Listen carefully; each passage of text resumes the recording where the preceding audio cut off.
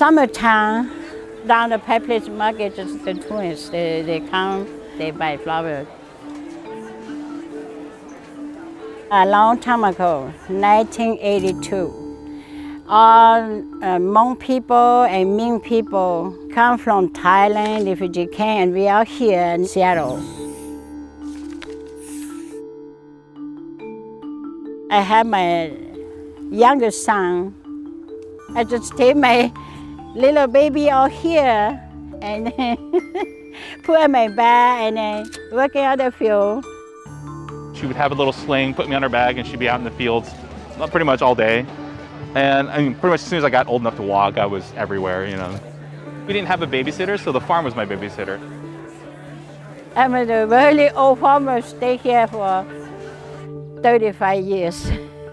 So, farming, growing flower, make it for my living, for my children to use it, or learning to do farming for generation and then generation.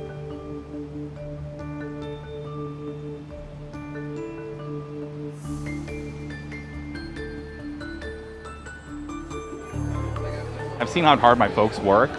I couldn't imagine us having no farmland. I mean, my life would be very different. This is my main gig. I'm either at Pike Place, or I'm doing orders for flowers, or I'm here at farmers markets. I never start a farm, I just keep going. I'm gonna stay here for a long time. I'm really, really happy. I really appreciate that.